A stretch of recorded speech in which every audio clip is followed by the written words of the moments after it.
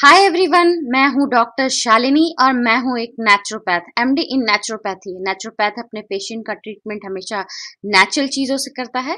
तो आज भी मैं लेकर के आई हूं एक नेचुरल चीज जो कि है फेस वॉश, नीम एलोवेरा तुलसी फेस वॉश।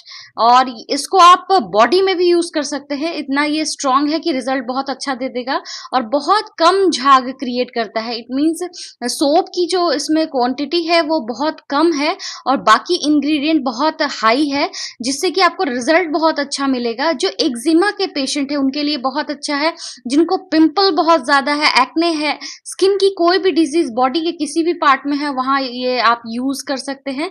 लेकिन फेस वॉश है, इसलिए फेस पर आप अगर रेगुलर यूज करेंगे तो रिजल्ट इसका बहुत ही मैजिकल है, बहुत ही अच्छा है। उतना ज्यादा ये स्लाइमी नहीं है, लेकिन स्लाइमी है जितना फेस वॉश को होना चाहिए, जितना आपके एक डर्ट को वॉश करने के लिए चाहिए। लेकिन इस वीडियो इन्फॉर्मेशन को देने से पहले सेम अपील आपसे, मेरा new channel Q&A with doctor Shalini को जिन्होंने सब्सक्राइब नहीं किया है जाके सब्सक्राइब कीजिए।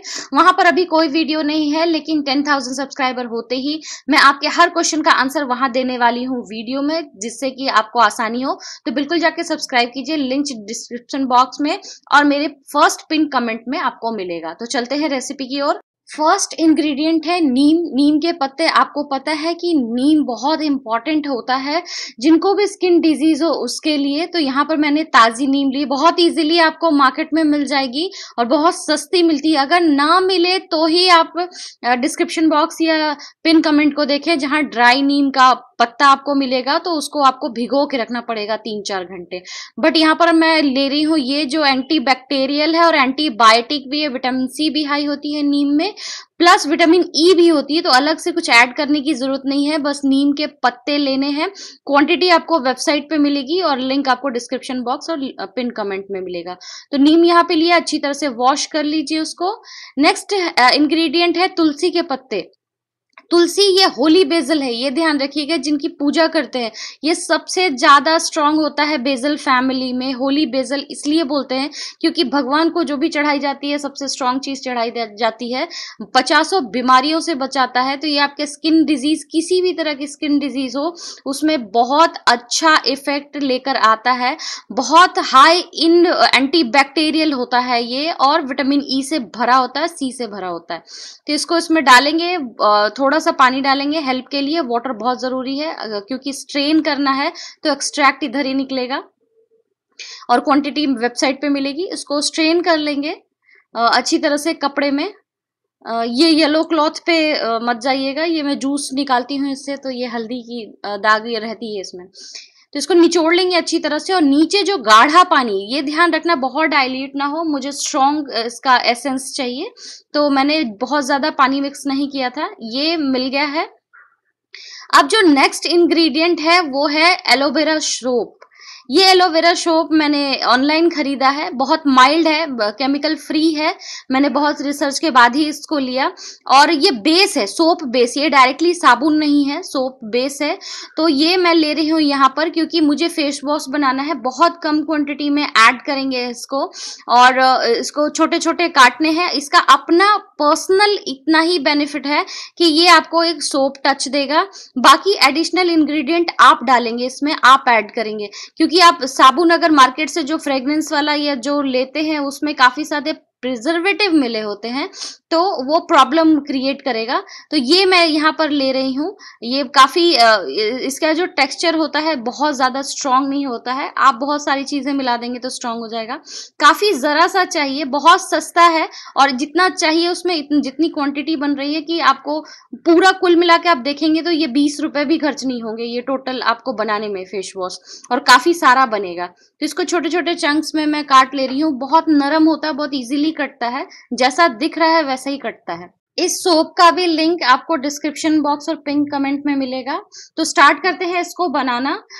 एक डबल बॉयलर लेंगे। डबल बॉयलर का मतलब है नीचे पैन में पानी रखा है, उसको बॉईल कर रही हूँ, और उसके ऊपर ड्राई कोई भी बाउल रख दीजिए, स्टील या ग्लास का, और उसके अंदर ये डालिए। नीचे से स्टीम आती है, बर्तन को गर्म करती है और ये मेल्ट हो जाता है। डायरेक्ट आप हीट के टच में मत लेकर के आना, ये खराब हो जाएगा, और ये अपने आप ही बहुत जल्दी मेल्ट हो जाता है। आपने देखा होगा ये बहुत कम लिया है। ये बेस मेरा तैयार हो गया मेल्ट होकर के। अब मैं इसमें ऐड करना शुरू करूंगी जो सिरप बनाया है, जो जूस निकाली है, धीरे धीरे ऐड करेंगे। और ये बिल्कुल ध्यान रखिएगा, ये सोप है, सोप बेस है तो झाग बनाना शुरू करेगा, इसीलिए कोई फ्लैट आपके पास पैटला होनी चाहिए। नेक्स्ट इंग्रेडिएंट है वो है एलोवेरा जूस। या तो आप मैंने जो बताया है वो एलोवेरा जूस यूज कर सकते हैं, वेल एंड गुड, सबसे बढ़िया वही होगा। लेकिन अगर आपके पास नहीं है तो आप मार्केट से भी बाई कर सकते हैं, जो एडिबल होता है, बहुत अच्छा होता है, तो वो भी आप ले सकते हैं। लिंक आपको डिस्क्रिप्शन बॉक्स और पिन कमेंट में मिलेगा। लेकिन ट्राई अगर आपने बनाया है जो मैंने बताया है तो वो सबसे बेस्ट होता है। अब ये मिलाना शुरू करूंगी। ये 3 स्टेप में बन के तैयार होगा। धीरे धीरे मिलाऊंगी। आप देख रहे होंगे जैसे जैसे ये गर्म हो रहा है, इसमें फ्रॉथ बननी शुरू हो गई है, झाग बननी शुरू हो गई है। तो ये ध्यान रखेंगे, जैसे ही झाग ज्यादा बनेगा तो गैस को बंद कर देना है, इसको हीट से हटा लेना है, ये बिल्कुल ध्यान देना है।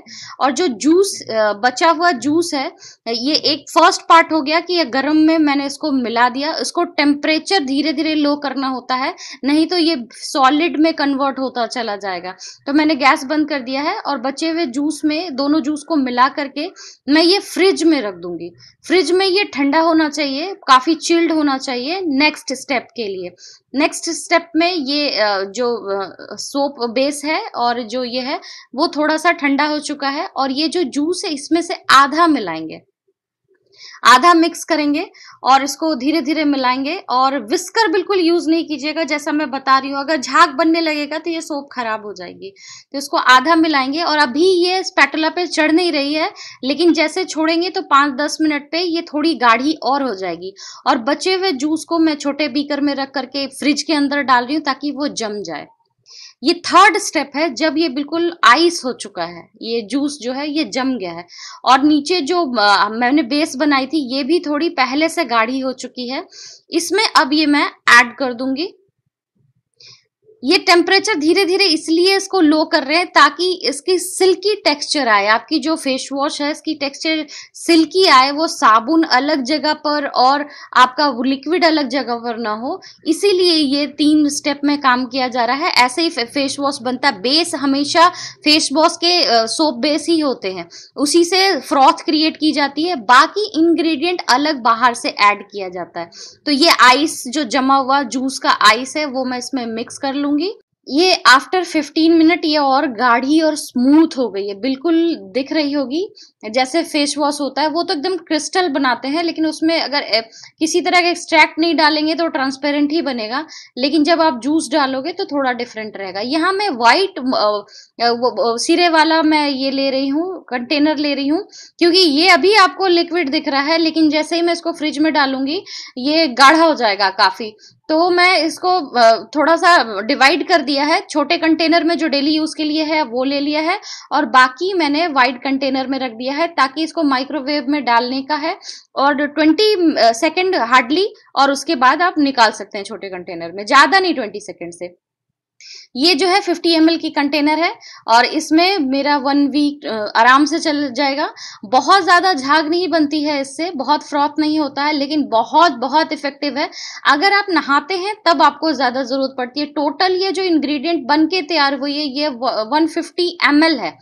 150 ml का पूरा जो आपको वेबसाइट पे मेजरमेंट मिलेगा, जिसका लिंक आपको पिन पोस्ट और डिस्क्रिप्शन बॉक्स में मिलेगा, वो 150 ml के लिए है। आप ज्यादा ट्राई कीजिएगा कि ये माइल्ड सोप आपको मिले तो बहुत हाईली मेडिकेटेड होगा। अगर नहीं मिल पाता है तभी लोकल जो आपके घर में साबुन है उसको काट के करें, लेकिन वो सोप जो है वो थोड़ा सा हाई प्रिजर्वेटिव से भरा होता है, जो आप नॉर्मल नहाने के लिए यूज करते हैं, क्रिस्टल सोप कोई भी जो ट्रांसपेरेंट है, तो वो उसमें थोड़ा प्रिजर्वेटिव बहुत हाई होती है, तो बस उसका ध्यान रखिएगा। और अगर हो सके तो यही सोप यूज कीजिए। और अगर ये लेते हैं तो आगे बहुत सारी रेसिपी में सोप बेस बताने वाली हूँ, जिससे कि आप फेयरनेस के लिए भी, काफी इन्फेक्शन के लिए भी, और काफी सारी चीजें मैं शेयर करने वाली हूँ। तो ये 1 kg आपका बर्बाद नहीं होने वाला है।